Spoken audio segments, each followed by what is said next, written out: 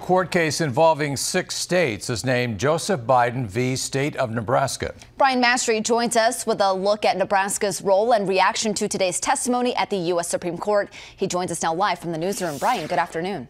Good afternoon, Lauren. A short time ago, Nebraska Attorney General Mike Hilgers wrapped up a Zoom interview from D.C.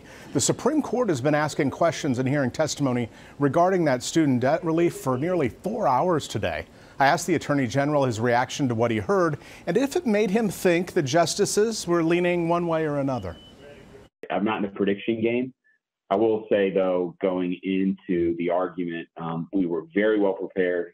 Jim Campbell was very well prepared, did an outstanding job, had answers to the questions that were provided to him. Coming in, we felt we had a really good argument on the merits and on standing. And I think coming out of it, there were no arguments on either of those two that really put us coming out of it, a lot of pause as to whether we would be something we didn't consider, something that we think really undermines the thrust of our argument.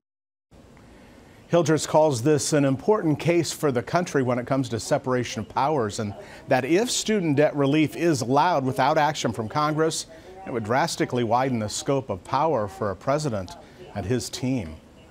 No doubt, John, the scope is wide when we're talking about student debt relief. The White House has estimated it would impact 232,000 Nebraskans, 400,000 Iowans. Get this, some 26 million Americans have already applied to get up to $20,000 forgiven.